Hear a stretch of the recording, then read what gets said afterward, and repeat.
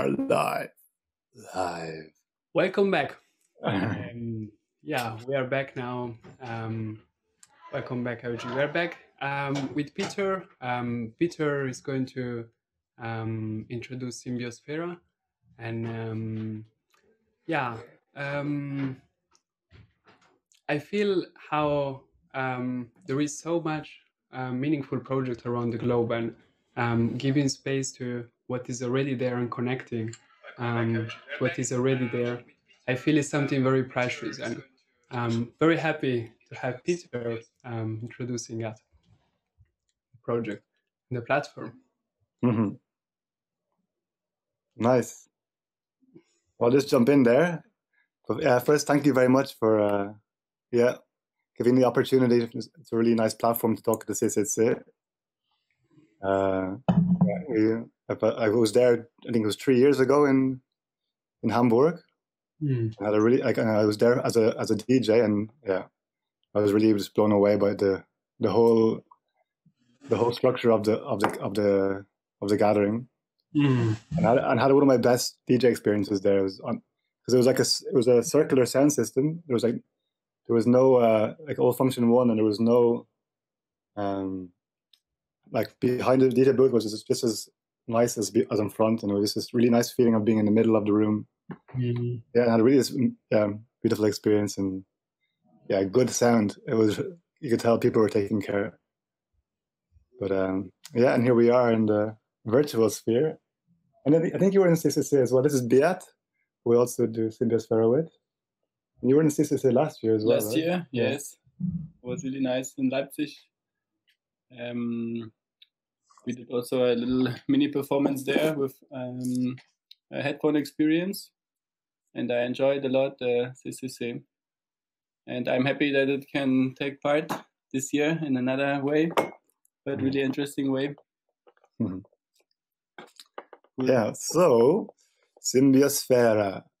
Maybe I give a little introduction about how it came about, like the genesis of how the idea came, and it was from many different things, kind of over the years. But one moment in my life that I realized that there was one moment that I really felt a need for this platform was when it was like 2 years ago, or 2.5 years ago, just after my daughter was born.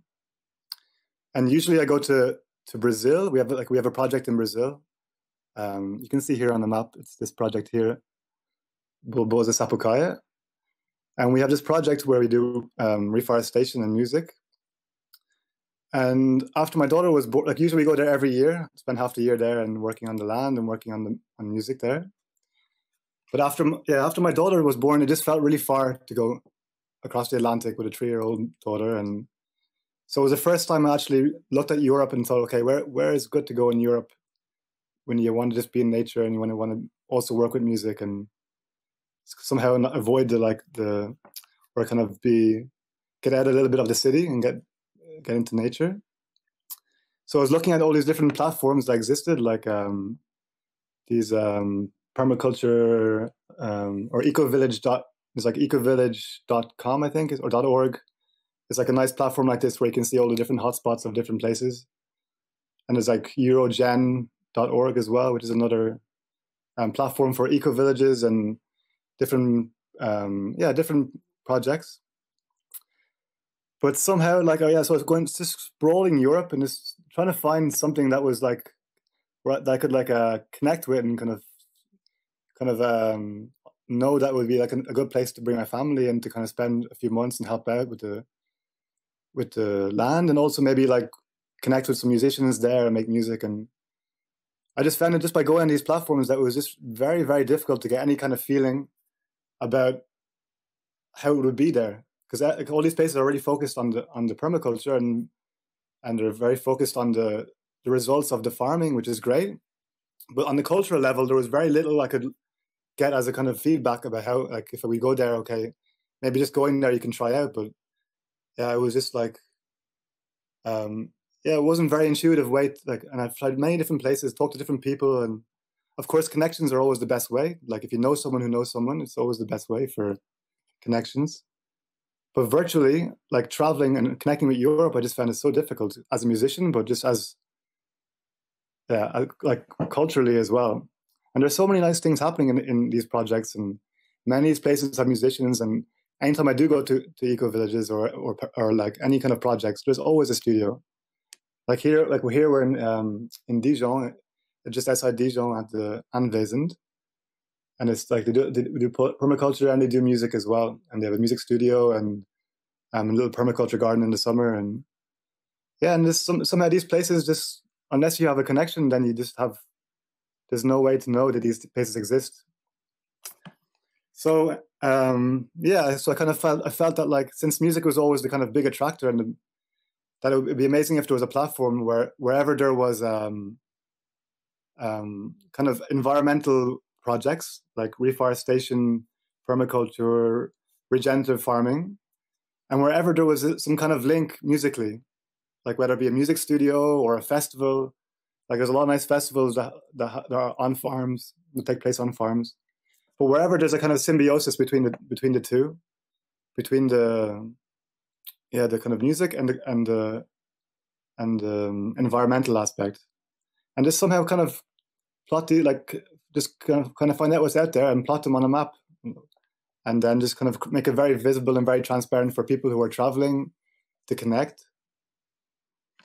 But that's kind of how the idea started, and to like kind of make this very clear, just a little like a roadmap of different projects that exist.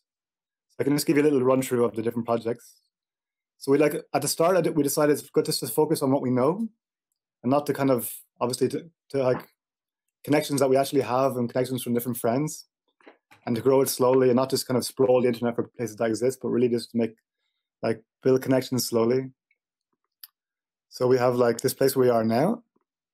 It's Eingen Clan. Actually currently it's in a castle, but actually it will be moved to Dijon eventually.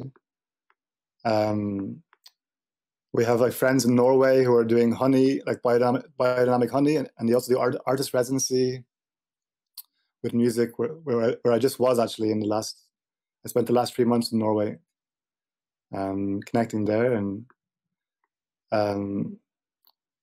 yeah, there are different places. There's like Love Foundation who they have a label and they raise money.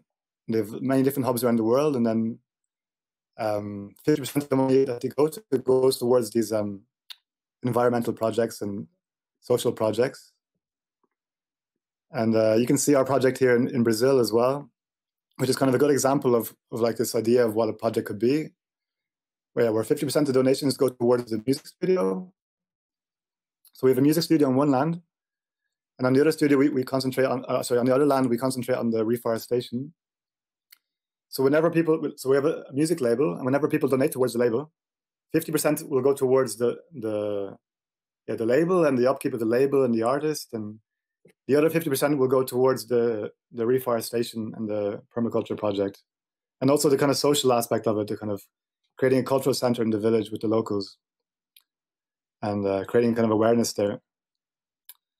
And this was kind of like a really inspired. Like when we created this project, I realized there was no platform available online to actually really where I could live and be exposed to the world, and people really understand this.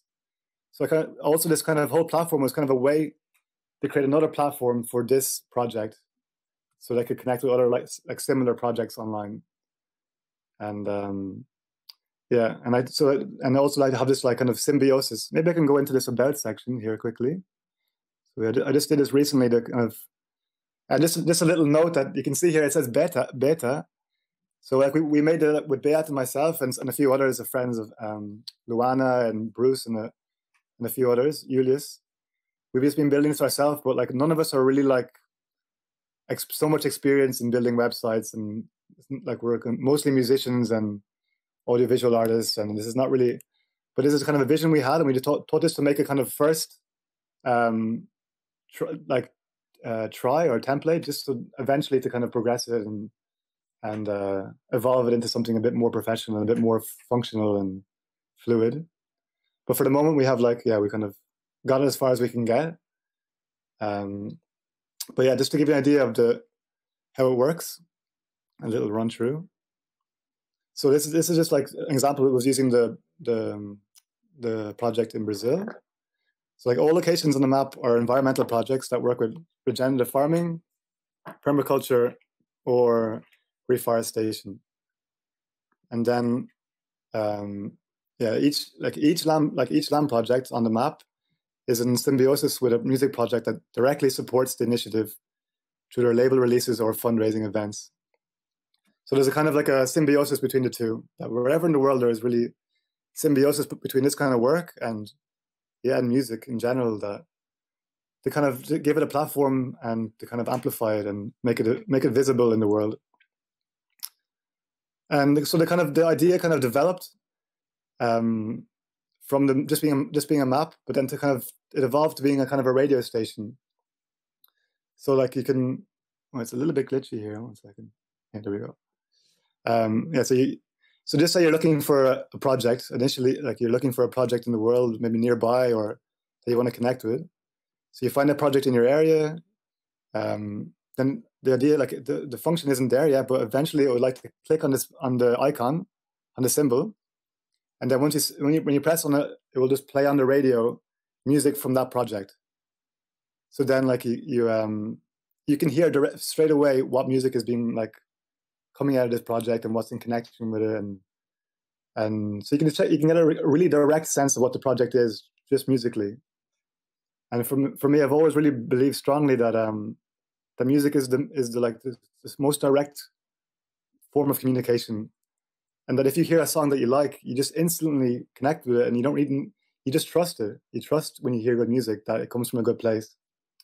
So this is kind of the idea, that you connect with the music through the project through the music. If you like it, then you can visit the website, discover the project, and become a supporter of the project, like by collaborating, by volunteering, maybe go just visiting the place, or otherwise just donating towards the music and like kind of supporting the project as much as the music. And you know where your money goes to, and you don't just like. This is another kind of important central point of the platform, is to kind of cut out the middleman, and to instead of like paying for a Spotify subscription and you don't really know where your money goes, or paying for like downloading music, or just these different subscription, like the way the music industry works at the moment. There's no connection to where the music comes from. You just see like an algorithm, and it gets fed. You get fed music, and you have no idea where it comes from. You have no idea where your money goes to. There's this big middleman who's the music industry machine, the Spotifys and the iTunes and the Amazons of this world. And they're like, and every time we just listen to music this way, we're just like supporting this machine, this capitalist machine that already exists, kind of like, indirectly. And so the idea of this project is that when you donate towards these projects, you know exactly where your money goes, and you know exactly that you really want to. It's really like about creating like a kind of a collaboration and a kind of a supporting, like patron relationship between the musician, the music, the studio, the listener, and the place that it was created, and the place that it wants to support, and the place that it wants to nourish. And so it's like, so this was really like the backbone of the radios, the kind of the radio, like even if you don't know where you want to go, you can put on this like shuffle function on the radio. There's a shuffle here. I mean, the radio here hasn't gotten to where we want it to be. This is a very primitive version of the radio, but it's something. But you just shuffle the radio and leave it in the background, and just play it like a radio. And then as soon as you hear a track that you like, you go, where is this track from? And then you just check out the project that it's connected with, and then it's like a really nice way just to connect with something physically and the land and where it comes from, and create like authentic connections, and somehow make a kind of a grounded experience. So like the kind of catchphrase is like love the music, support the environment it wishes to nurture. And this for me is a kind of a real another kind of central topic that I feel that like the last 50 years or so, or since the internet, we've had this like migration towards the virtual sphere, like now we're meeting virtually, and everything's become more virtual. Everything is like become online, streaming, and physical. Like is obviously like things like CDs and vinyl is a lot less, and everything's existing in this virtual sphere.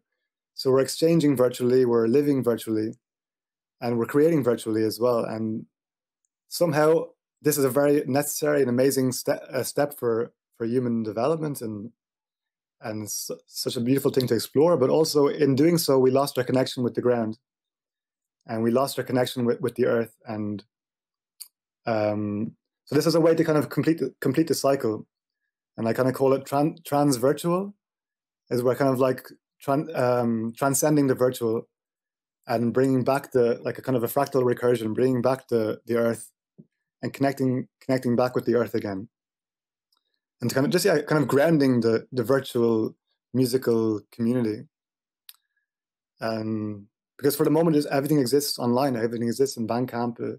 Our money is virtual. Our economics is virtual. So when we can like, and it's such an amazing platform to live virtually. But if we can actually use this to actually directly support the land, then it completes the cycle, and it becomes grounded, and it becomes the energy transferal is direct. Can you hear me okay? Just to check. Yeah. Okay. Cool. Yeah. So it's just it's like completing the cycle, having direct energy transfer. I think up until now we've had a lot of like energy misspent energy, like just doing transfers online. If you want to do a transfer to somebody else, like PayPal, for example, takes a cut, and there's a cut from wherever, and there's a lot of energy being kind of misspent or kind of wasted. And I think real like when we talk of permaculture or sustainability or whatever, or I think that starts by this direct energy, and not just this scattered energy that gets dispersed on virtually and dispersed in different bank accounts and to different middlemen. And so I really feel that it's like to really nurture a kind of new model for a music community, and not just a music industry, is to really connect back with the land that inspires it, and to kind of complete this feedback. And so I call this kind of regenerative music culture, where we're kind of regenerating this music culture from the ground up and regrowing it again. But obviously using a virtual platform to do this, so it's kind of completing the cycle. So I have a lot more to say, but I'll go down and see if I get it. Yeah, so this was I have some other key points here. I'll just go through them slowly. Expanding the symbiotic link between musical expression and the local environment. And so like establishing like these havens for music lovers and nomadic artists, and like a new way to travel. Yeah, so this was the other point I was kind of touching on with the grounding of the music community, is that up until now we've, like in the last 30 years of jet set travel, like the Ryanairs and the EasyJets of this way of like we created this model. The music industry was created by like, or sustained by being able to take these like flights. So we could like go to Ibiza, and people could spend the summer there and then fly back and then go to Berlin and then get their culture shot just by taking these like cheap flights. And we've all built these like kind of like luxurious lives around these like cheap flights. And even me with this project in Brazil, like up until 2 years ago, it seemed very easy just to travel back and forth with a plane. And now it just doesn't seem so realistic anymore to really do like work to like to navigate in this way anymore. And by having all these flights, we kind of lost our connection with the land. And if we think back to like thousands of years or hundreds of years ago, if we think back to like the Silk Roads of our time, where people would travel from Europe, and they would travel all the way to Asia on the Silk Road, and like bring back spices and different goods. But along the way, they would exchange culture. There would be different like halfway houses, different stepping stones along the way, where little hubs, like cultural hubs, would grow, and there'd be like little communities would grow just because it was on a trade route, on a kind of an exchange route. And like over time, with like the advance of technology of transport, with flights, all these places just died because everyone was just flying over them, and no one was connecting with the land anymore. So yeah, but now, of course, with Corona and flying not being so cool, ecologically as well, with the carbon footprint, flying is kind of not really so attractive, and not for many people. People are seeing that it's just not really viable as a way of building a kind of social cultural life around. So I really feel that the next years, like the post-Corona years, post-pandemic years, will be really like culturally connecting back with the land, connecting back with the local environment, obviously, but also just like seeing what's around, and traveling more overland, by railway or by car, or however. So yeah, kind of when I go back just to go back to the map, I kind of had this like idea that like maybe this Symbiosfera could also be a kind of a platform for creating these exchange ways, these pathways or silk roads of the future. And the kind of, like, for example, we're in France now, where I spent a lot of time, and like we're here. And this year I went up to Norway to visit some friends here, and then I came back down and visit some friends here, and each place having a place to stop off in a different community, and exchanging some music, and exchanging some like techniques of permaculture techniques, and like there's a lot of people who like naturally go from Germany and the north of Europe in the winter because it's so cold. They naturally do this like little route all the way down to Spain or to Portugal. There's a lot of people passing through here where we are in France, because it's kind of like a halfway house between the two. So there's a lot of people passing through constantly up and down. And I thought it could be really nice to like create this like a little roadway map where you can see all these different like natural routes where you can connect with the different communities along the way. And that would be attractive to like musicians as much as like people who are interested in permaculture or regenerative farming. And yeah, so like kind of because when we think about like cities at the moment, everyone there was a big like a kind of rush, like kind of a urban sprawl after the Industrial Revolution and towards the cities, because there was work and there was excitement of culture, and yeah, and kind of people just like started clustering around the cities because of this. And obviously all the farms and the rural areas, all the young people left and got abandoned. And this is a global thing. Everywhere around the world it's like this. And yeah, and like kind of, but now with Corona, like people are really understanding that like being in rural areas actually is actually quite nice, especially in these times. And but the one thing that's always lacking is the culture. And there's like yes, there are some like festivals that happen in the nature, but like it's hard to find culture in the rural areas, or unless you create it. And so this was kind of a way to kind of but a lot of people are coming back to these projects. A lot of people are searching these different projects and eco villages, and if people can like instantly connect with them like by music and bring culture there, like kind of exchange. Maybe people could go there and as a musician just like do like a little like kind of event, or exchange some knowledge of music, but at the same time work on the farm a little bit and not pay anything, like have like a kind of exchange, but without any kind of like exchange of money, and just go from one project to the next, exchanging music, exchanging seeds, exchanging knowledge of farming techniques, and to kind of create a new culture around this of exchange. And I think it's kind of happening already. It's just that for a lot of people, it's not really accessible unless you're like really into it, really connected with it. So this map was kind of also like a way to make it very visible and make it very clear, and for people who are into music just as much as people are into farming, and just as much as people are into nature or or traveling in general, instead of paying for like Airbnb hostels in nature. What's the point when you have so many amazing communities around the world that put you up for free if you have just something to exchange or some kind of, or willing to kind of work a little bit. And yeah, so this kind of brings back to the idea of like regrounding the kind of musical community to like bringing regenerative music culture and regenerative agriculture, like fusing it together. Yeah, and kind of what I call like reactivating the rural sprawl. Like now we've had the urban sprawl, and I think now it's like we can have a rural sprawl as well, and make kind of the. But yeah, that's the kind of there's more there, and I kind of I've been talking a lot. But I'm very curious to kind of hear what everyone else, to connect with you guys and hear what your impressions are of it. From, yeah. Maybe I'll stop sharing my screen now. No, don't. Yeah, don't.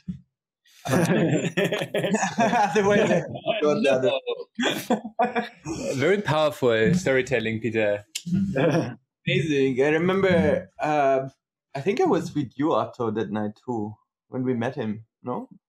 I was with Jakob. Yeah, we were all together in this night. So we were dancing in this club, and I was really excited to meet you live because I just got to know you through SoundCloud and the CCC the year before. And I was excited that you were embarking on this project. I remember, like, was like 3 years ago you first had this idea. I remember. Yeah, exactly. I think it's exciting because, you know, I can tell you a lot of stories, for instance, in the south of Italy, where music and food and regeneration and staying together normally in rural environment, but not only in rural environment, are really the 3 essential elements for weaving very wide ecosystems of people. And so I would really love to see more south of Italy, well, Italy in general, dots in that map soon. Yeah. I hope we can maybe make it happen. But I can tell you a story. So in Apulia, there is one of the largest production of tomato in Italy. Italy is one of the largest importer of tomato and larger exporter of tomato. We just eat a lot of tomato the whole year, which is a funny thing a kind of silly, really thing to see, because it's like, can you just eat it when it's the right season? And that's it. So the problem with tomato production is that a lot of people from Africa, from migrant routes, they get trapped into this into south of Italy, working in extremely marginalized communities at very cheap labor price. So they get, I think, €5 per day to pick tomato in the middle of August, in the middle of July. They have to travel to get there to the actual field.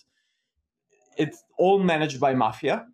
It's all managed by the local organized crime, and everybody knows it. You know, there are reports on major journals, and everybody knows it. Europe knows it. Everybody knows it. Those are the tomatoes you find in your pizza. Those are the tomatoes that you buy at the supermarket if you buy tomato from Italy in a can.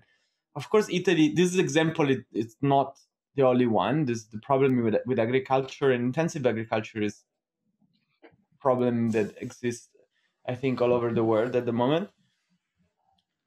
But what is happening there still, sadly, is that every summer you have this concentration camp of people from all over Africa, mostly, and from Central Africa especially, that get amassed in this concentration camp, and then during the day they go to pick up tomatoes, and they're extremely disconnected with whatever else is around. Yeah. So along this very sad story, a very happy story happened is that a couple of friends of mine, they decided one night to get their van and go with a Senegalian musician friend of them, which maybe you know, it's Baba Sissoko. Okay. I don't know if it Yeah, rings a bell. No, it's really good music. Yeah. And they went in the middle of the night in one of this concentration camp, and they started to do a party, like a rave, with these people. Nice. So out of this night, a very cool project started called Funky Tomato, which probably is not it's not the well. I think it's also a funny brand because Funky Tomato can mean so many things. Where the president is actually one of these people. You can pre-buy the tomato if you want to support the production of the next year. But it's tomato that is grown and picked and produced and distributed in a way that is not only fair for the people that actually pick up these tomatoes, but that they're also the way it gets branded, the way it connected with the end consumers ultimately. And it's not that more expensive than the one you buy in the shop. Of course, it's not super cheap, but it's like, it's a bit more expensive. And it's extremely good tomato, by the way. So I always love to see these kind of projects that connects music, food, and people, because are really the three essential elements. You can make anything out of it. Yeah, exactly. Yeah. It's a recipe for life.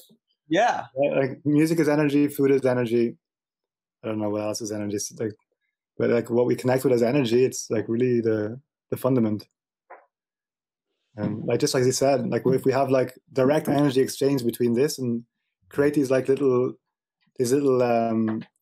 connections between these like little cycles or little networks between them, that's where the magic happens, and that's where like it's fun, and yeah, it's not just business, but it's life. And I think that's kind of, as well, like you said, what Symbiosfera is about. It's about creating like a foundation for like good living, enjoying and celebrating. And that's another thing we was talking about yesterday about like there's a lot of amazing permaculture projects and a lot of projects that, and a lot of them are very serious. They're very seriously putting their older heart and soul into like making sure that, because it takes a lot of work to make it work, because it's so tough to do it these days, like without like pesticides and doing things well, because it's just because the whole society is not built around that. So you have to really like go against the grain somehow, and it's a lot of work. And so sometimes we arrive to these places and they're so busy and it's so serious that there isn't much time to enjoy, and time to celebrate. And what's so important in life is to celebrate what you do, to celebrate your hard work, and to celebrate, like, to have these moments where you can really just let loose and let go and relax, and to kind of celebrate together what you were doing. And it creates so much energy as well to celebrate it. And in these places I've visited, there's no room, or there's no like everyone there are super into the farming, that there's no, and everyone who's cultural, like not cultural, but anyone who's who are musicians, they all went to the city to get work, and there's no artists living there. And not always the case, but of course not always the case, but it's just, yeah, like you said, if there's this like if there's like connection between the celebrating and what you're doing, it just becomes life and not just like working. Totally. And it's also, first, before continuing, I want to welcome our friend Saraswati, which is joining in this amazing call from where are you? I'm in Jakarta. Jakarta. Wow, that's so cool. Yeah, I did have a question, actually, but not if I'm interrupting. So whenever the moment comes, please do. if I can. Yeah? Jump in there. So, yeah, I really love your project, and I'm so grateful for the space to talk about the challenges when it comes to Solarpunk 2077, because, like, it's true, we're sort of seeing this revisioning of the world, like with permaculture, with how music fits in to regenerative culture, and to, like, this, like, to how we kind of are replacing a lot, and, like, placemaking is so fundamental to what you're talking about too. Like, how do we create place with culture? And it's kind of interesting to me because when I think about the challenges of, like, that you're speaking to, which is, like, musicians traveling around the world, and like, like, if if someone was like, oh, Peter Power is playing, here, like, I'm going to be like, cool, maybe I'll go there, because because it sounds dope. And I guess like it makes me think about hierarchy in a way, and how maybe like, we really like decentralizing music in a way, because right now, like, the reason I would do that is because like we, certain musicians, we just think of them as the best. And there's like this idea that, like we need to be where they are, because you can't find anything as good around you. And maybe it's in part because we're not really accustomed to being musical ourselves.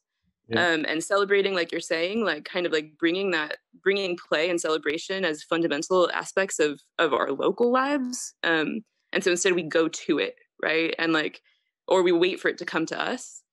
And I'm curious, it sounds like, I'm curious about like tactics for that, like the decentralization of like musical expertise, or like there's a social theory, called social ecology, where I talk about how like the shaman, for example, is the origin hierarchy. And like when we create hierarchy, we begin to displace ourselves. And I'm curious about like how that kind of fits in. I know this is maybe less of a question and more of like an open thought. But yeah, it sounds like those are the things that are being woven, and I'm wondering if you have any thoughts on it, I guess. But yeah, like, you touched on a good point about like really decentralizing the kind of music community. And yeah, up until now, like the whole last 2000 years has been like this kind of creation of the individual, and and putting the individual on a pedestal. Like if you were like in classical music, for example, if you need to train for like 10 years to be a musician before you actually can be heard, and then like, and only the best musicians get put on stage. And there's this kind of like kind of continuous kind of like refining what it is as a musician, and only the best can be heard. And in Europe, this is so strong, putting the musician on a pedestal. But whereas if you go to Brazil, like the first time I went to Brazil or Uganda, it was just such a breath of fresh air just to like if you go to Brazil and you just sit on any street walk, like on any kind of street curb with a guitar and just start playing, within 5 minutes someone will come along and just start like drumming on like clapping their hands, or like singing, or like just people just feel so part of the music. There's no like, okay, you're a musician and everyone just loves to hear it and feels completely like free to join. And I think this is what I've always felt strongly as a DJ. Like you mentioned this about shamanism. I started to feel really uncomfortable the last years about being a DJ, and I didn't enjoy. Like I made a post about it a few years, and actually that was kind of also the kind of start of thinking about Symbiosfera, was that I just don't enjoy being on a stage to people and playing and like having all this responsibility to kind of create a vibe. Like three or four people get in a big party are like given the responsibility to like create the vibe, to like just create it, but like of course there's feedbacking from the people as well. But if you think about how it was before, people would just like have a fire and dance around in a circle, and there was no like, everyone did it together and everyone felt empowered together. And I really feel that like these days it's just consumerism. It's just you go to a party because you want to consume the music, and the whole like festival concept is built around this, that like the music that has the most people is the music that can sell the most alcohol and kind of sell the highest price tickets. That's what succeeds, and that's the benchmark for culture, is like what can sell the most music, sell the most tickets. And like, and also if you make a big sound system, you just blow people out of it, then you can get even more people, and then you can like have like, so like the more compression, the more you can blast people out of it, the more you can create the more you can sell drinks. And like this is the whole concept of music culture, of festivals. And there isn't much room for subtlety. There isn't much room for connection, like subtle connection. And there isn't much room for ambient music, for example. If like Beat was doing Eigenklang, he does this headphone concept where maybe you can talk a little bit better.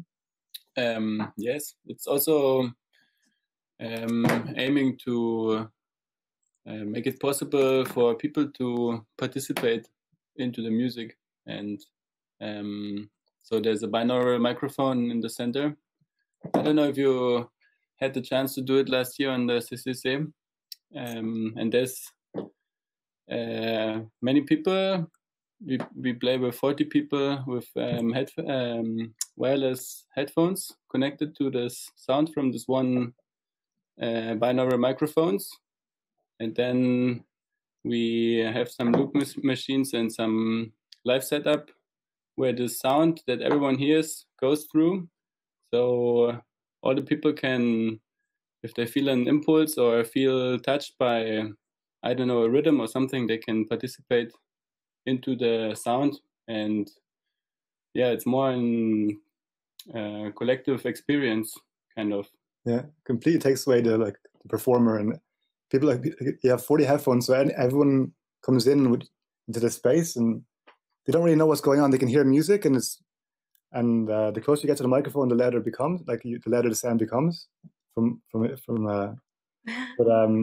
the listener doesn't know if what's going on, and slowly they realize that they're part of the sound, they're part of the music, and if they sing close to the microphone, everyone hears it. And so many people who are musicians, who are so used to being consumers and listeners, feel so empowered just to be able to express themselves. And the people who are always singing are the people who've never sang before. Yeah, those are the people who are really the people are really going for it, are the people that never had this chance before, because they've always thought that they weren't musicians or whatever. And this is and it's such a quiet thing, because everyone's really listening, and it's just one microphone in the center of the space. And Beat was with Eigenklang, this where we are now, this community where we are now is kind of the hub for Eigenklang at the moment. Yeah. And they were touring in festivals around Europe, and it was always so hard to compete with the big sound systems. Yeah. Because there's no space for ambience in a musical context in terms of gatherings, because you're always competing with this boom, boom, boom. Yeah, and it's no space for environmental or sounds around you. Yeah.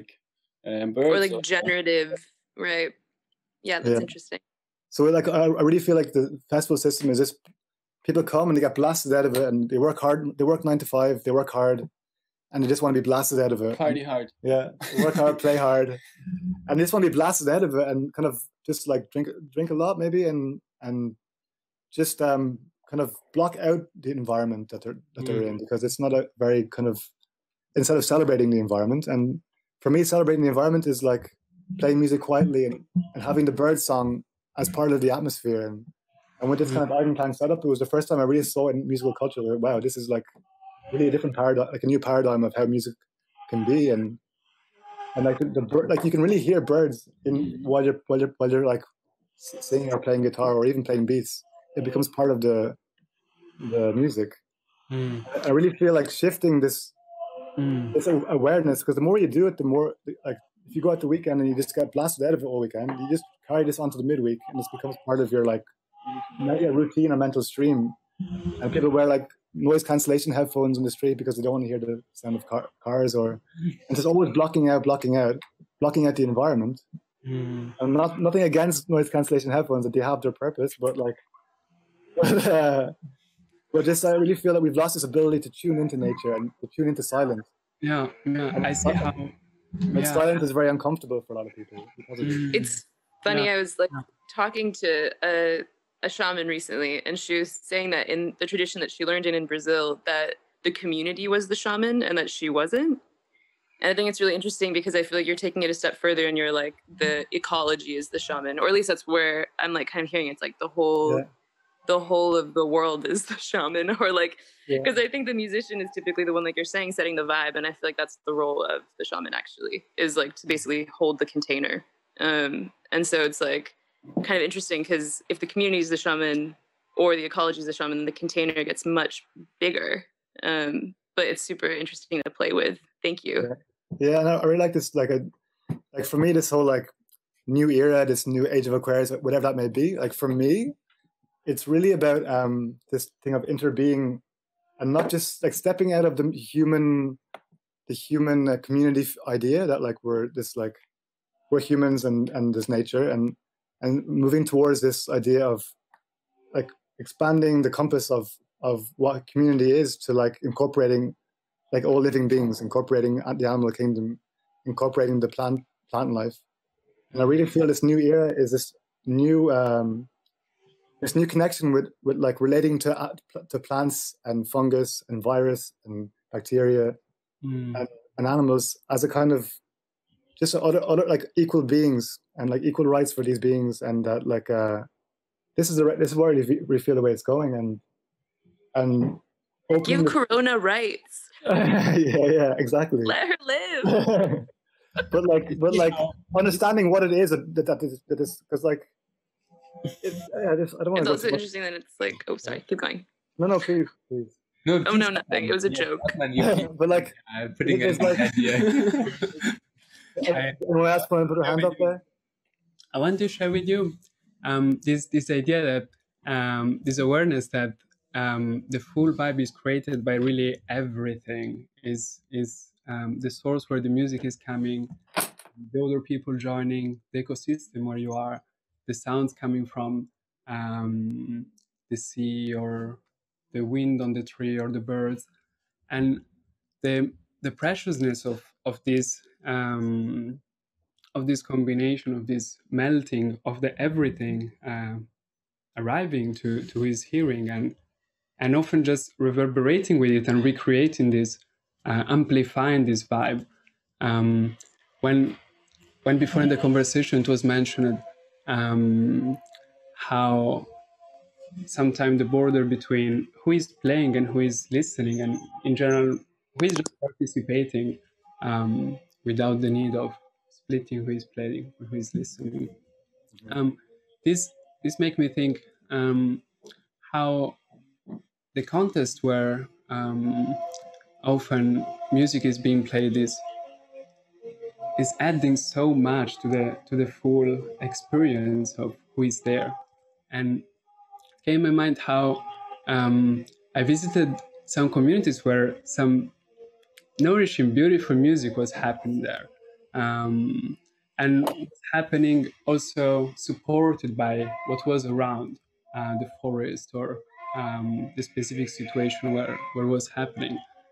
And I was imagining the map that you showed us before, and imagining during a journey or while passing in a new area where I don't know, and start tasting and start sensing the different sounds coming from that area, and having the possibility to connect with that was very was tasty as idea. And I was thinking how there is also the music, the sounds coming from the ecosystem in itself, and this is something very precious as well. I imagine in the sounds from the Amazon, the birds from the whole orchestra of beings playing, and how that maybe can find a place on this map as well.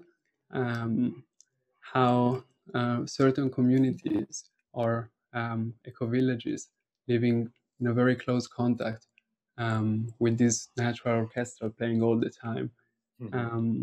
Yeah, maybe appear there. Yeah, I mean that's what ambience places. Yeah, well, there is a very similar map to what you're describing. It's called audiomappa.org. I think you put me onto this. Yeah, which is kind of it's field recordings on a map from all around the world, and you can just like click. I can even show it you quickly. Maybe just a new tab. Audiomappa. But it's really beautiful site. Thing.org. I can't remember. Yeah, here we go. So this is what you're describing, more or less. Like you have like all these are Creative Commons, free to download soundscapes around the world.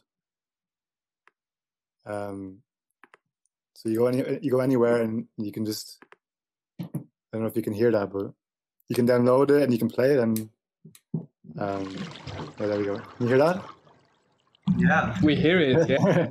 Yeah. This is a really amazing website. I've been like for like. Is that real? Like, is that live? Is that recorded? No, it's not live. Someone's recorded it with a recorder and uploaded it. Live. Yeah. Oh. I didn't think it was live. They're too advanced. Yeah. It could be live. Wow.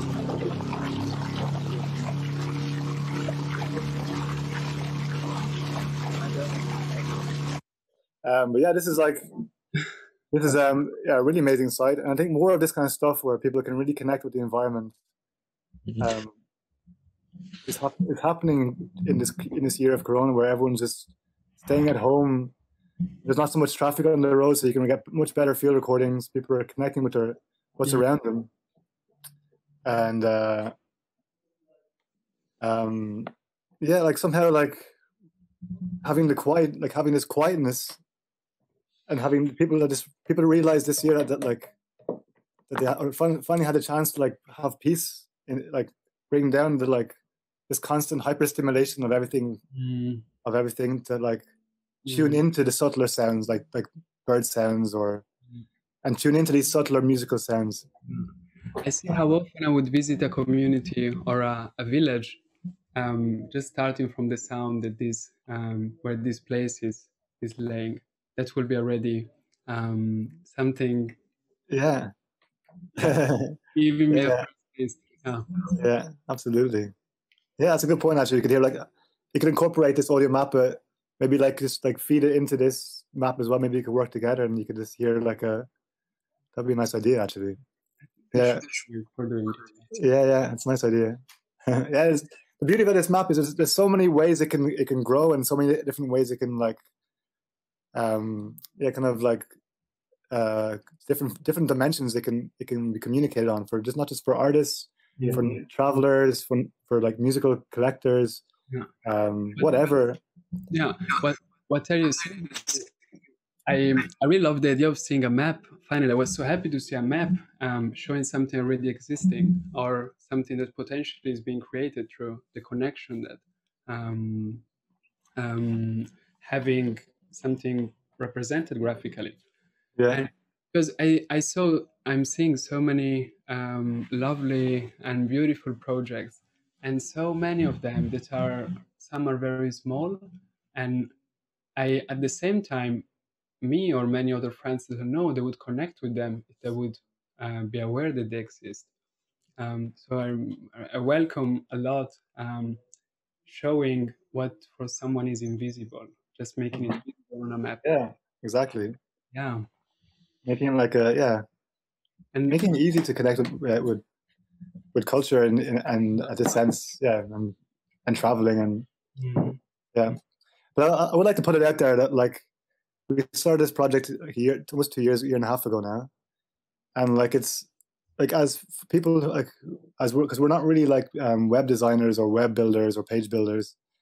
I know this is a really nice platform for a lot of like different like whoever's listening out there or anyone, like, I don't know, but like really felt like this that we got it as far as we can take it, but I just don't have the expertise to really get like take it to where it really like our team doesn't really have the expertise to take it to the next level, like in terms of function and fun also. and fun, So, and make it much more intuitive and like create like a kind of like ideally it would be like a login system where you could log in, you could post events, post festivals, create your own projects, create your own dot on the map, and of course there will be some kind of curation or administration, but to be really like a kind of a horizontal thing where people really like a social network where people really create together.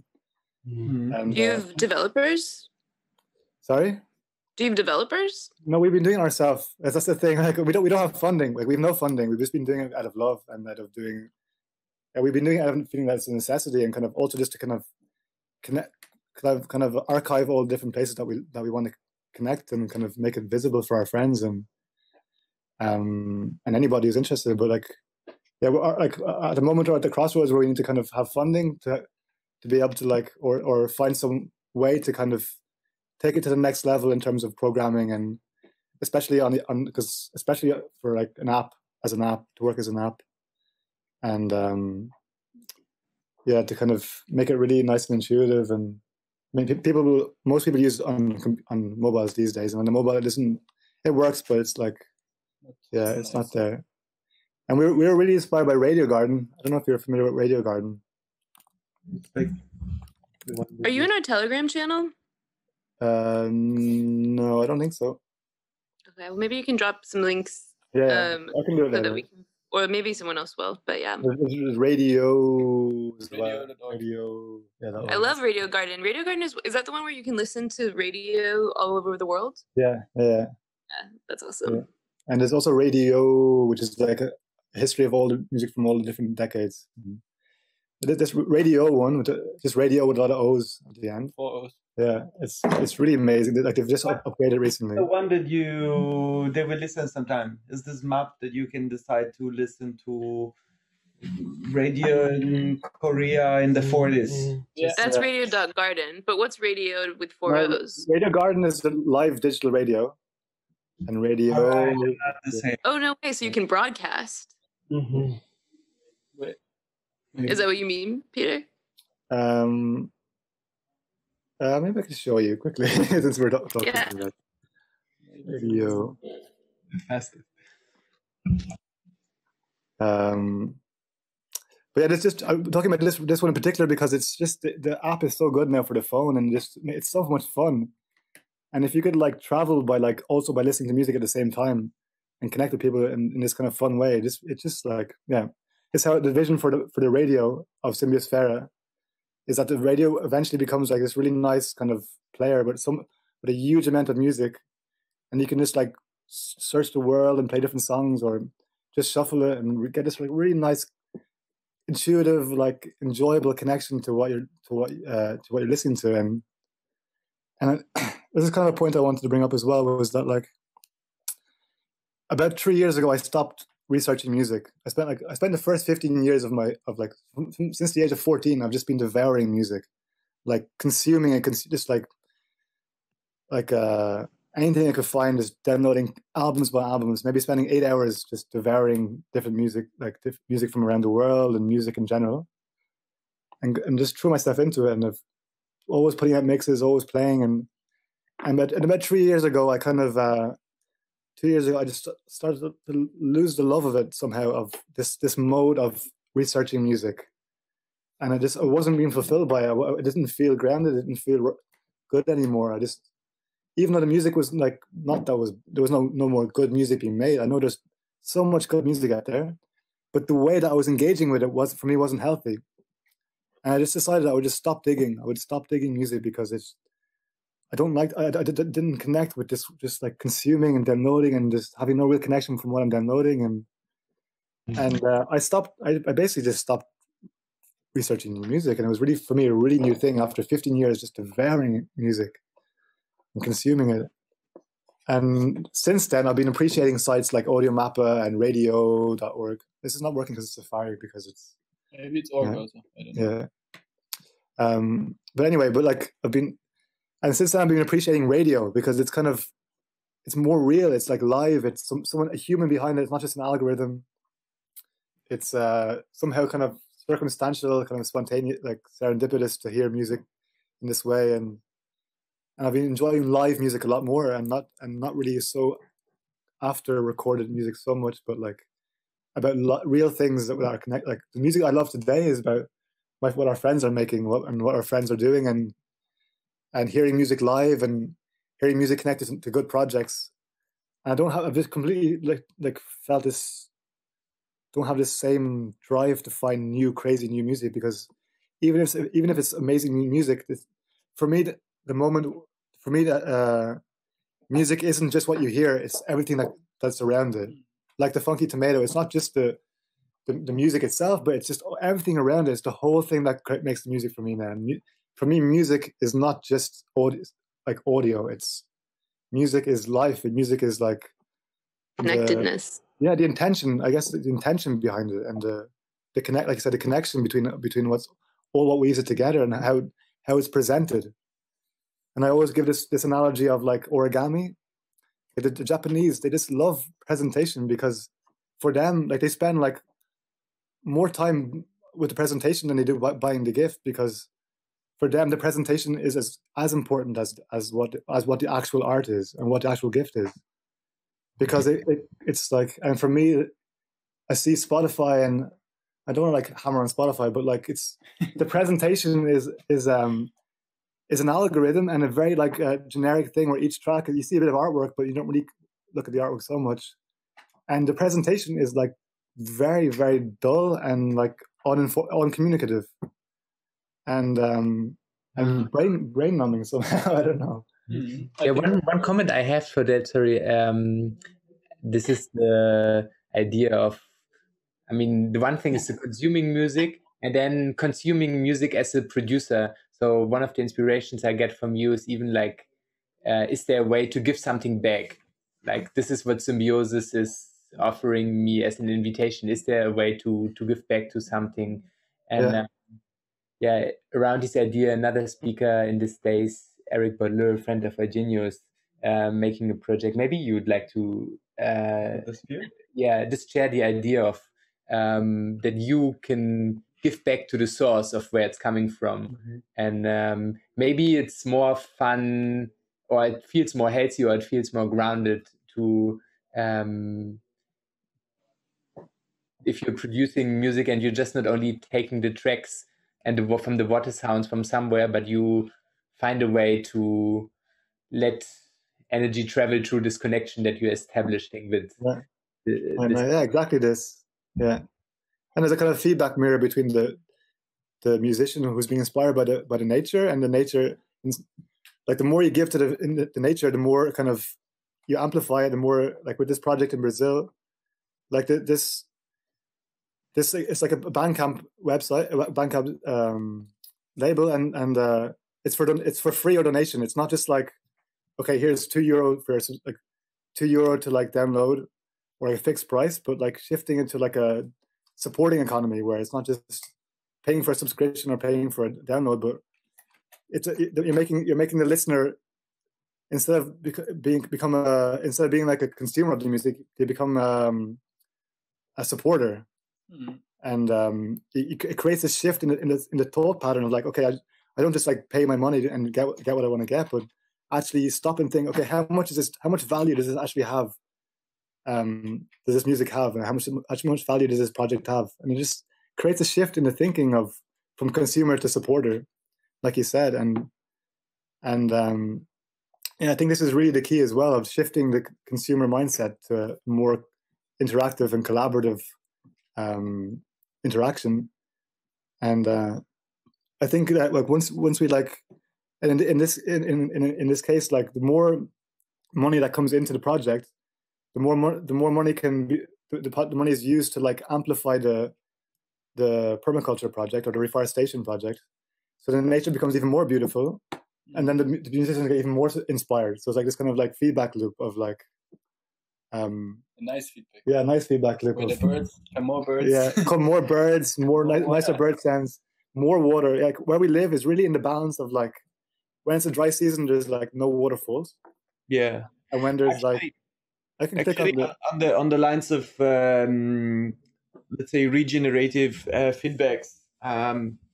I mean, I see, as I said before, I think really like music and food are really vectors and to carry a lot, and but not, and like you've been exploring this idea of like the soundscape, this maps that you showed before, where you can connect more with the environment. But I really like this idea that music is actually, and especially music in this way, like Symbiosfera is suggesting, is also a way to regenerate generations.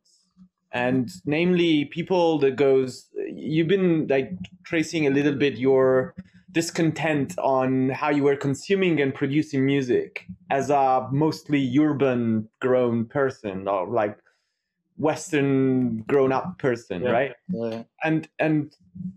But then you see that, for instance, music can be a vector in the way that when you go to rural places, often you find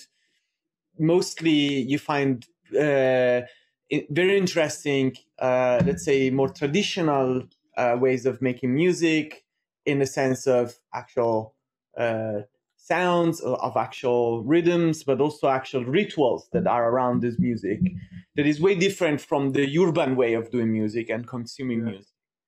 And I think when people discover this, they are attracted to go and visit these places and also connect much deeper in that way, because music doesn't lie. Music is not something that you can, let's say, you cannot fake the vibe with the music. Yeah. Like it or not like it, it resonates or it doesn't resonate, right? So on the other way back, people that lives in that rural area and see you come there with this amazing techno gear, loop station, they're freaking amazed to like play with this shit, you know, like they really like can wait to have somebody to come there to play with this stuff as well. So I think it's a two-way relationship. Yeah, absolutely. You know, and I've been seeing this happening a lot, and I feel this is extremely interesting. So it's not connecting only with the environment, but also across generation and across epoch, across eras, you know, in the industries at different places. And yeah, of course, food, you can also then put food in between. There's, we were actually about to host Vanessa Lorenzo, which is a Basque bio artist, to do a mossilator. In the place we live, it's called moss, which is not moss the plant, but it's a different type of moss. But there is basically this possibility of playing plants or with plants. Yeah. So with the sort of galvanic sensor. Now, I'm not really an expert of those, but maybe you are. Yeah, MIDI spread. This is what my friends in Norway are doing actually.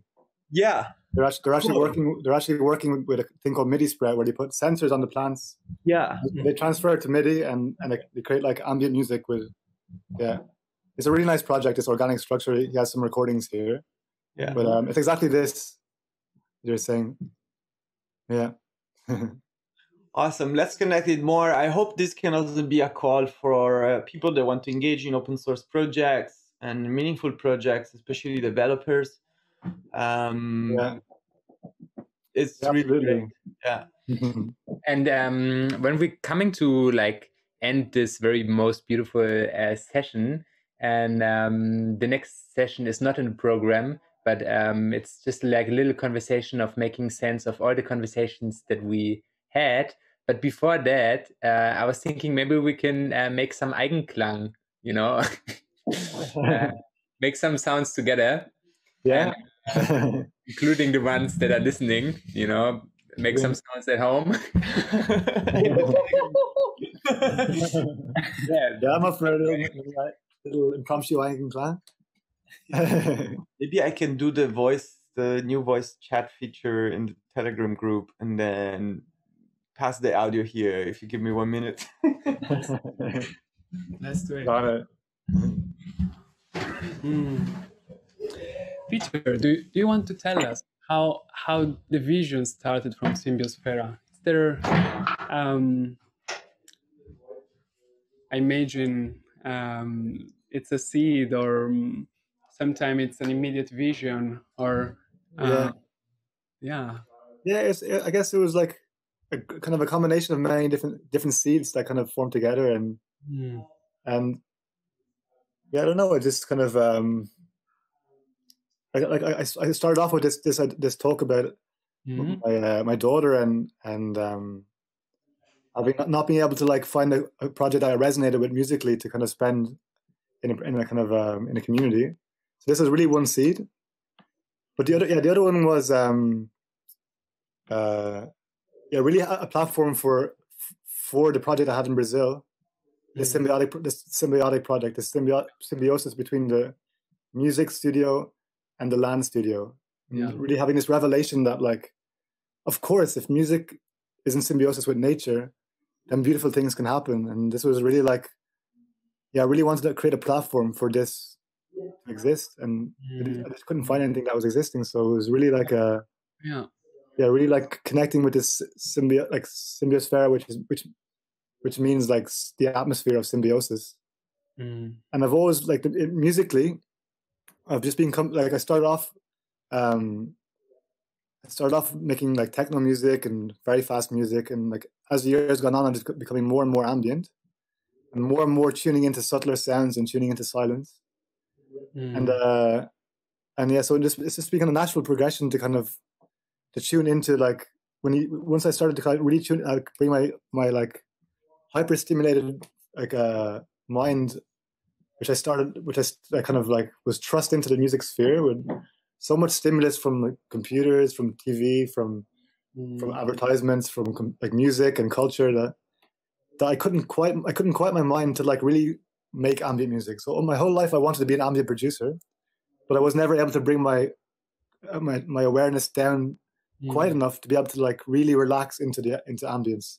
It's only in this year now that where like there's no festivals happening, there's no culture happening, that like a lot of musicians are becoming ambient producers because it's like because they're able to. They're not thinking about the dance floor anymore. They're just like, it makes sense just to play to your surroundings, and I think it's really real blessing that this is happening, because I really feel the more ambient, not exactly, it doesn't have to be ambient, but like it can be like ambient like touch to rock music, ambient touch to electronic music.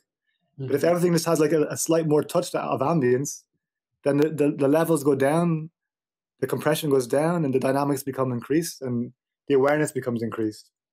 And music has this amazing feedback of, yeah, absolutely. I'm seeing so much how the different shades, the different expressions of the ambience and the beats and the vibe are creating and shaping so much the vibe. I see how sometime in a gathering of people, or when there is a vibe which is still enough, or which is allowing what is asking to sprout out, just sprout out and come.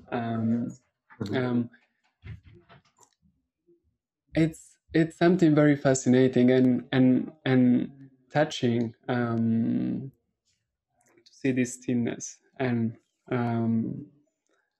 the vibe that gets richer and richer and richer, and it's a very it has been a very intense revelation for me how we are playing in this field of very subtle form of interactions, and when there is a fertile soil which can be created by also music, also vibration, also a container that allow those connections, those dances to happen.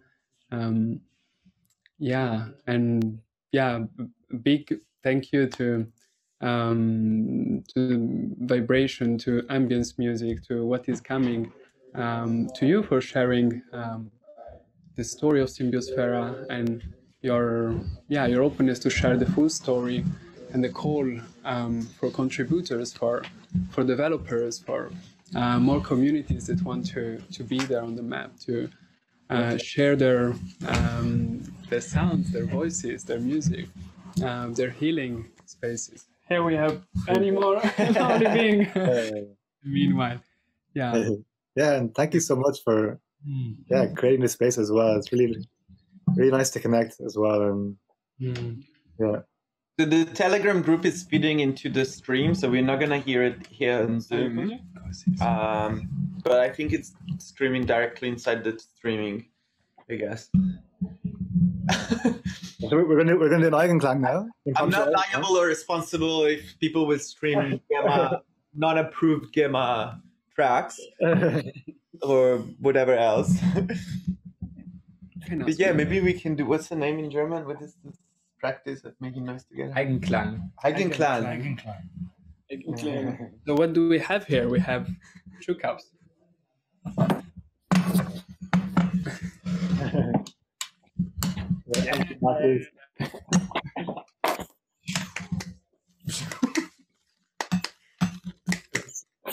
Christmas themed Eigenklang.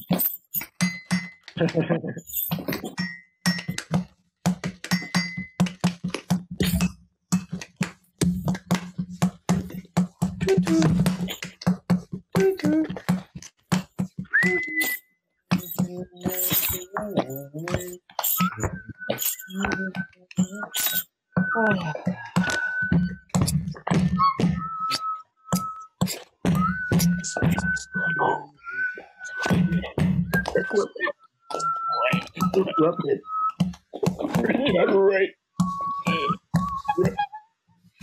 Regenerate.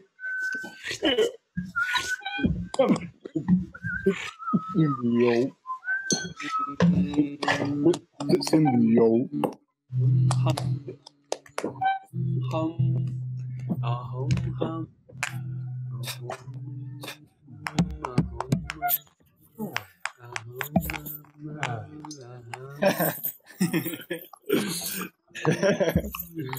Yeah.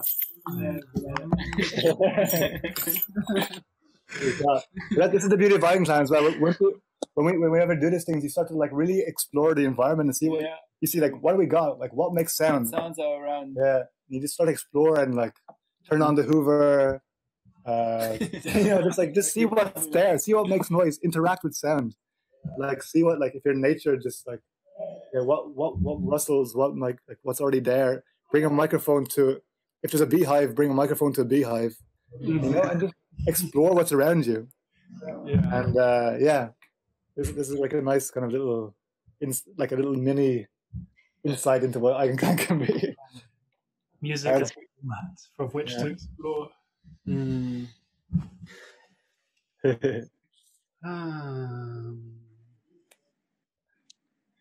So when are you back in Berlin? Good question. Yeah, you guys are in, you have a little studio right above Moose, right? Yeah, it's more like our house, but that's a studio. I like the studio mode. It's becoming more and more a studio. Are you there now? It's a big yeah. Yeah, nice. It looks like you're in. It's more than a VG. And the artwork behind you. This is Rome. No. This one? Oh, this is a backdrop. It's not actually. This is an actual. Okay. Nice. Everywhere. But next time in Berlin. Yeah, good question. Maybe next time we go north. These days, I don't. We just kind of. Currently, I'm going south because it's. Cold. The next time we go north, which is probably in the warmer days, that will probably pass by Berlin, and it'll be amazing to connect then in person and do a little talk again. Yeah, awesome. Yeah, we'd love to set up the Eigenklang setup for our New Year's Eve, or whatever. With Megan. Yeah. You can just get a field recorder and a headphone splitter and maybe a looper. Yeah, you don't need so much. It's not so high tech. It's real fun. I think so. With Eigenklang, you're kind of traveling. You're kind of planning a caravan, kind of Eigenklang caravan. Yeah, bring the Tamura. The party. Woo! Yeah.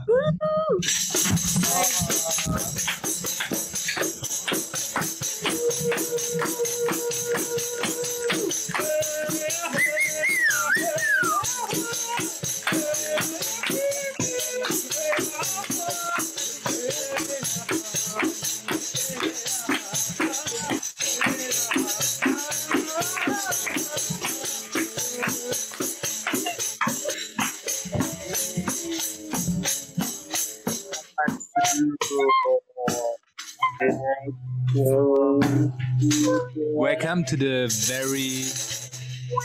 very last session of our 4-day streams placemaking the solar punk. With us live in the studio. Welcome, Henny. That's me. Live from London, Phoebe.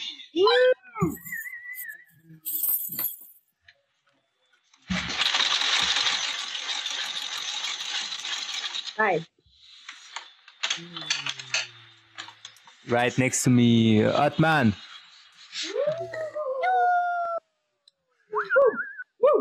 Live from Jakarta, Saraswati. Yeah. in yellow today, Chris. Looks like orange. And on my left, Jakob. Yeah. And the very master of disaster, Uja Samova. Yeah. Thank you, UG. Solo Organize UG. the whole thing. You're welcome to stay live with us for the closing session. You put the vibes in us, that's for sure. The idea is that we had 4 days of conversations, and we just want to like share reflections or share moments that that touched us. And I will start with the first story. And in the morning of today, I was watching Solarpunk Girls session, and I was just sitting here being live on stream. And then I was in a bit of a like Solarpunk Girls started with the meditation. So I was sitting in my meditation pose, and then Uji came by and he brought a paper that said, look on the candle till you start to cry. And he put a candle here and made me stare at the candle. So I was like, this was my morning meditation. It was a very focused moment. I was wondering. It was so funny. I didn't see you there until at the end. It's like, oh, hey. We should have made a reference to you as like some kind of being from the future. It's like wordless knowledge. Wisdom. These sessions are so, for me, just so interwoven, right? I mean, like there was Michael Bounds talking about we need to mutualize all the infrastructure, and then it's like Peter Powers presenting like a whole map where you like building a new culture, and you see like all the different projects that can like be part of that, or like even the whole Solarpunk governance ways of making governance decisions with the birds, like can be part of some, you know, new culture map like that. And yeah, the other highlight for me was the hologram session. It felt so powerful. How was it for you? Yeah, actually, I was. Thanks. I think I was so blown away by the hologram project that I was having trouble to make words about it. Like it's so meaningful and so wonderful. But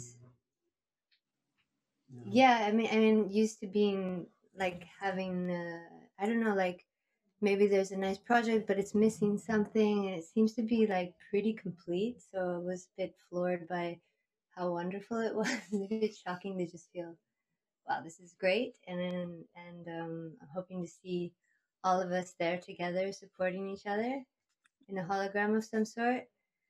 What about for you? Yeah, I found Cassie to be so generous with her time. She just wanted to support. She just wanted to spread it, not as a leader, but as the steward. And like that's so much like what her practice is, right? Yeah. She's like, if anybody wants to do it, I'll help facilitate it.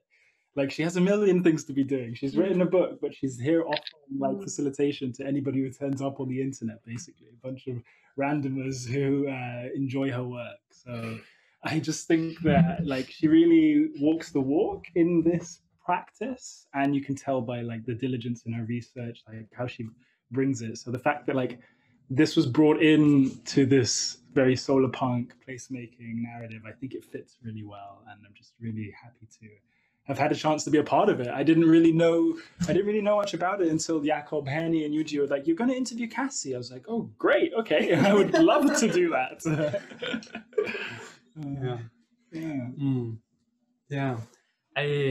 Sorry to interrupt there. We actually kind of delayed our community meeting to do this talk. Your bacterial, what was that, Phoebe, this morning? The Bacterial council is starting. That's how I do my exit. But Thanks for your time, Peter. Yeah, thank you so much. And yeah, sorry we have to duck out, but yeah, we have Yeah, we're just jumping into this meeting, another meeting now. But, Tell them we say hello. Yeah, we love meetings. But has this all been recorded, or Yes. I'm really curious to the other talks. Like I just caught the end of the hologram one, and I was really curious. Actually, they are being uploaded automatically in a sort of crappy way, and then no need. And then in a few days we will have the proper one online, like nicely polished and shit. Okay, nice. If you want to share it, and if you want to watch it, you can watch the crappy one. If you want to share it, I would suggest you wait a couple of days. Yeah, sweet. Nice. Well, thank you so much. You shared, Peter. I'm excited to how this continues. All right. Thank you. Ciao. Ciao, ciao. Oh, well, ciao, ciao. Wow. Yeah, one thing that touched me was to see the dedication, the commitment for making it happen from everyone involved in it. In first navigating all the organizational thing and configuring the broadcasting, and thank to LG who put so much love and care in this. And yeah, seeing how such a nourishing space and virtual space. It was the first time for everyone organizing it like this. Run just by love, by people who want to, that feel that is the thing they want to do too. And pancakes. And pancakes, by love and pancakes. Yeah, the true guiding energies. Where's Yuji? Bring Yuji into this screen. I feel what isn't evident in the main feed. Yeah, let's smoke the cigar. Is the amount of care behind the scenes. Yeah. Like when I joined the room and finished the live thing, Yuji was there to like introduce us, check everybody, make everybody feel comfortable, count you down, okay, you're live. Like, yeah, it was nice. Really well, and that's like reflected in what people bring to the main feed. But it was all that little subtle work behind. I want to thank Vishnu from Creature Work. He gave us this opportunity to do the stage this year, and he's been under so much fucking work for this Congress. Like coordinating the graphics, the website, so many things. And the Congress is really made by this, people that they just say yes to this crazy opportunity, not really knowing what it entails. But I would say after all, it was fun, and it was so nice to see you all be part and contributing. And supporting, and also people that didn't participate maybe in the program, but they were there. I want to thank Basim also and Cindy for helping me the first day to set up OBS and to kind of inject some salon vibe in the, it's like I'm just learning from great hosts like Chris, Phoebe also, and I think like people that can really hold a space for guests to be there or for a content to be channeled. That's really good stuff. And just come sit down. Cheers. So yeah, thank you very much. I really couldn't hold space for guests at all. But after like 3-4 sessions, you're having fun right now. Yeah, it happens. Miri, come. Miri. On the speakers. Hey. Next time we bring Yes. more. Oh my gosh, it's a whole squad. So now we talk about squad. Ollie, this is your room, by the way. Getting some drink for you. It's a portal, your room. You see how much beauty is creating. What is ownership anyway? Exactly.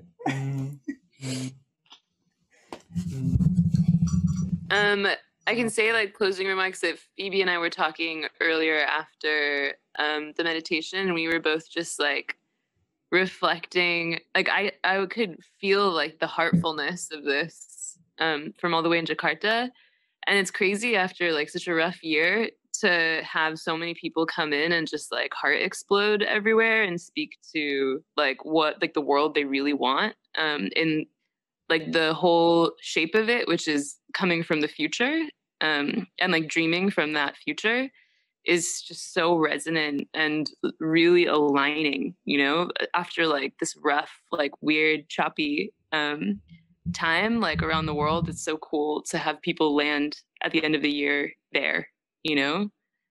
So nicely done. Really nicely done. Yeah, I was so grateful. I called Saraswati and I was like, oh my gosh, I just like, I need to be reminded all the time of doing things I love. And yeah, thanks for creating this. I would not have done anything remotely like creative in in these like 3 days if it wasn't for you. So massive thank you. Great way to end the year. Yeah, thank you. Awesome. Thank all of you guys. Thank you. Yeah. Yeah. Right. Yeah, there's something that feels like a beginning as well. And I mean, it's also interesting to go into this, like something that seems very private, but is very public, you know? And then, I mean, how do you deal with the kind of limitations of having you guys very, very far away, but also, you know, like tapping in there? So like a bit of the energy of the beginning was there, like, hey, there's like, this was just like such a little chunk of friends that we were bringing in, but already like the energy that this was generating and the projects that are around us and that we want to support are so huge. And so how do we continue cool. with That's the nice. with the energy built in here?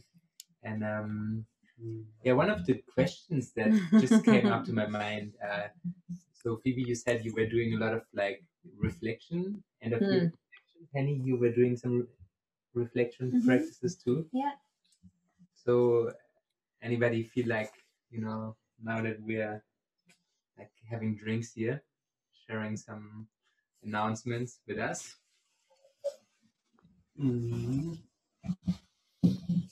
What's the question? Reflect. This is Reflection. a Jacob kind of question. It's like in the chat, you and you had posted a series of questions for reflection in the end of the year, to look back and to look forward, basically. And I did a writing session. And I think it's really nice to take a moment to break through the year and see what comes up in the hands, like that's valuable, that you want to bring into the new year with you, and maybe some stuff you can just put away for a while. Yeah, Breakthrough is a nice. This is a very good metaphor. Yeah. Zen metaphor. Sound garden of your year's memories. Gently. Break through the sound garden of your year. Yeah. From breakdown to breakthrough. Yeah. No, the reason I was asking, you know, we had this idea of making a session about squats, and we're kind of like the meta squat session, like just showing what is a squat and how a squat feels and how a squat talks, right? So, I mean, if you have any other ideas of like explaining the squat, I mean, or if you know anywhere we can pay for burritos with vibes. Yeah. Vibe tokens. Yeah, the vibe got a lot of energy as well, right? Like Peter Power's idea of like, I don't want to consume vibes, I want to create vibes, but I want to co-create vibes. But you know, this was the hologram teachings too, right? It's not a taking; it's actually a giving. It's actually It's giving and letting circulate. It's staying and then passing and going, and maybe coming back through another person.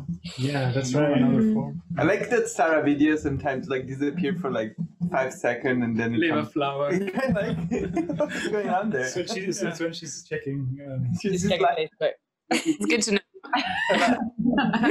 She's lost attention. There she goes. Yeah, let's. I mean, nice to think about like this taking a shape. I don't know if this is a reflection. It's maybe a reflection, but it's nice to think about the shape this can take, you know, like now that we've realized that there's all of this incredible energy that Yuji has been the shepherd and summoner of. It's really cool to like begin to think about how it might grow and what it could become, and how we can also like contribute to all of these incredible projects and be really integrative, you know, with so much creativity and like, yeah. So that's nice to reflect on. Yeah, it feels so fertile. Everything feels much closer from inviting all of this amazing creative energy in and seeing the power of curating and, like you said, Otto, kind of like unblocking the energy flows between the ecosystem of people, projects, land. And I think that's definitely what we need more of. Like, we all need to contribute to the collective healing of the world in some form, and that doesn't mean we all need to be shamans, but there's plenty of different ways in order to help circulate that energy. And I've really experienced that these days. Absolutely. The ecology. Yeah. Regenerative sysadmin. That's your new title. I mean, that's a form of transcending space and time. I love it. Absolutely, Chris. Yeah. I feel we need more of coming together and asking when we need support for a project, or just asking. And when you ask, this reverberates into the network. And just coming closer and allow this part of us that want to flourish and connect to just find our way out, like a seed. When sometimes, you know, I love how when you plant a seed and it's under the earth, so the earth is pretty compact in the seed, and in that situation the seed find the power to the strength to go through the earth and reach the sun. So sometimes when there is also not the perfect situation for allowing something to flourish, but maybe that's creating pressure that can be transformed into something something nourishing, even if it's pressure. Eugene was nourishing pressure at the moment. Do I? Have I been pressing you? No. Have you not been under pressure? I've been. But I also felt that I was like pushing you to do something you didn't want to, or you didn't. No, because that you gave people such, like, it was with such care. I think you asked me like 5 times. You're like, "Are you going to give a talk?" I was like, "I'll try." You're like, "Are you going to give a talk?" I was like, "No." It turns out I don't. It turns out I don't have the time. You're like, "What about if I just play one of your videos and ask for Q&As?" I was like, "I don't know." You're like, "What about moderating?" I was like, "Yeah, sure, I'll do that." I actually pushed you into a good thing. Okay. Yeah, me too, Yuji.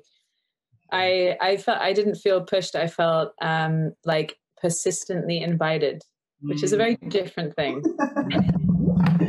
I woke up this morning literally not knowing what we were gonna do, and I had not talked at all to my 2 other speakers, and it was great. And I think it's because of the magic field you created. Absolutely, persistently welcomed. I hope it's persistently consensual as well. I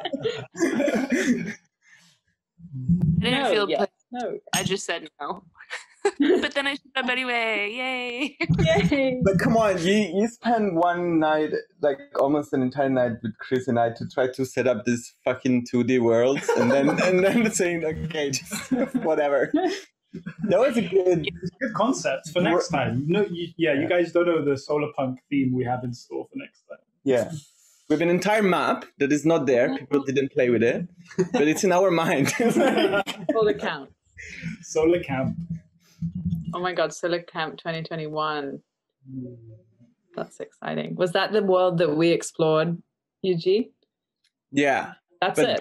But we couldn't. No, the one we explored was the Bitvashara, the Bacteria Lab. The Bacteria Network. Yeah, thanks to Mark for actually spending this time showing us through that. Yeah, thanks to Mark and Acteria and Bitvashara and our sister Gemini channel.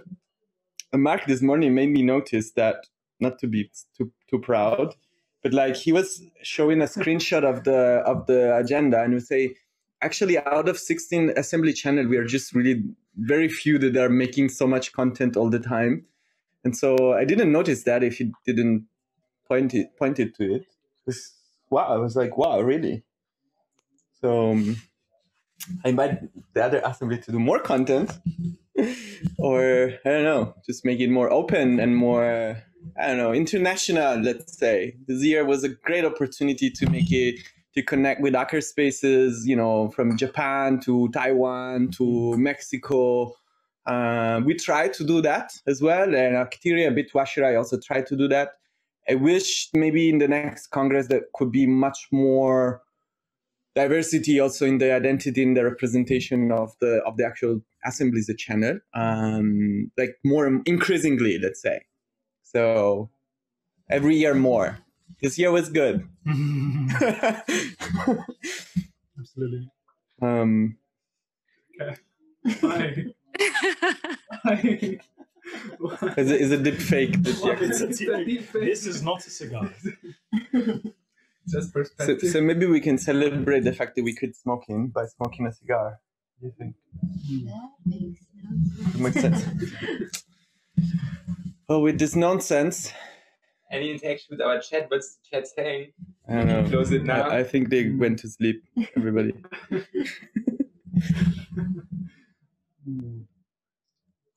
Yeah, there is Dominic. Hello, Dominic. Hello, Alias, and Jens, and Emme, and Andor, and SWAT,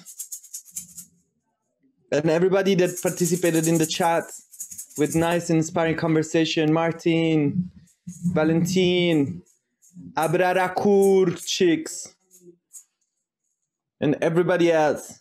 Goodbye. Yes. See you next year. Ciao.